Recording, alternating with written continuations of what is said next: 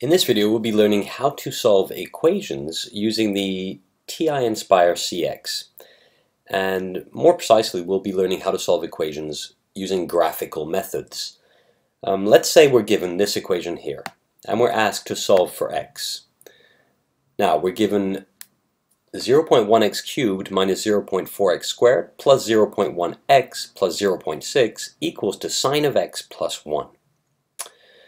Now, looking at that, I'm sure you'll agree with me that solving that by hand would be rather difficult. So luckily for us, there are some nice graphical methods that will allow us to solve this. And the idea is to treat each side of the equation separately. Each side of the equation would correspond to one curve. So looking at the left-hand side here, which I'm sort of boxing, we would start by considering the curve y is equal to 0.1x cubed minus 0.4x squared plus 0.1x plus 0.6, and we would plot that curve on a grid.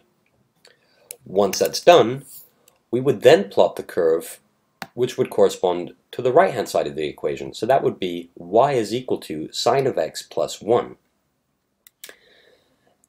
And the solution, or solutions if there are more than one, to this equation will be the x-coordinates of the points of intersection of these two curves. And that's all we have to do. We have to plot each side of the equation as a curve, and then look for the coordinates of the points of intersection. And that's exactly what the TI NSpire will help us to do.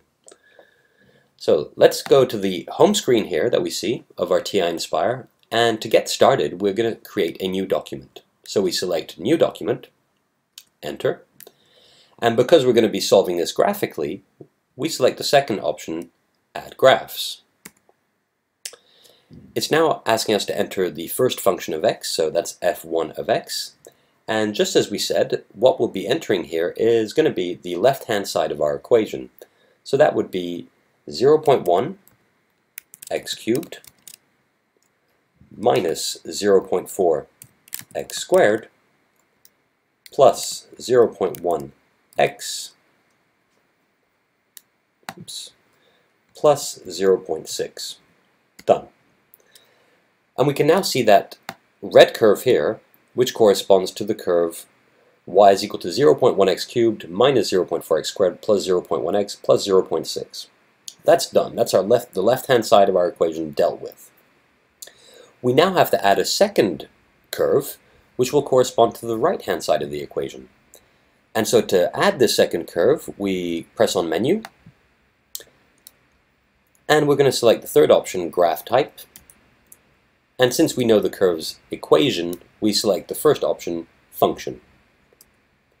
And now we can see at the bottom of the screen, it's asking us to enter the second function, f2 of x. And so just as similarly as what we did before, we're just going to copy the right-hand side of the equation, so that would be sine of x plus 1. Enter. So, now it seems as though there could be two intersection points, but we're going to check on that. There's one here for sure. So let's start by figuring out the coordinates of that point of intersection. And to do that, we press on Menu, and we select the sixth option, Analyze Graph. We then select the fourth option, which is Intersection. The calculator will then ask us for a lower bound, and so we're going to go just to the left of the point of intersection that we're interested in. So I'm going to place it here on the left-hand side. It then asks us for an upper bound. All that really means is go to the right-hand side of the point of intersection that you're interested in. So we do that, and we can click anywhere on the right-hand side. Done. And we can see here it's added this point, the coordinates, and it's adding 3.66, 0.507. So those are the coordinates of the point of intersection of those two curves. Now, since we were asked to solve for x, the only value that we're interested in here is the 3.66. So we can already say that this equation definitely has one equation, which is 3.66.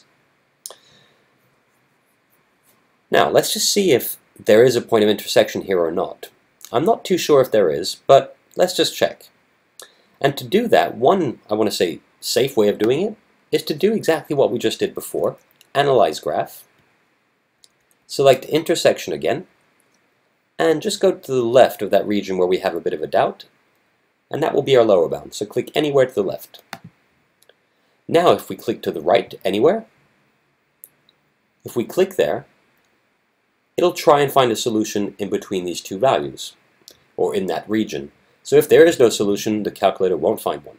So if I click, no intersection found, which means that the curves don't intersect, and therefore there's no other solution to this equation. In other words, this equation has one single solution, and its solution is x equals to 3.66, and that's rounded here to 2 decimal places. And there you go. That's how you would solve an equation graphically using the TI NSpire.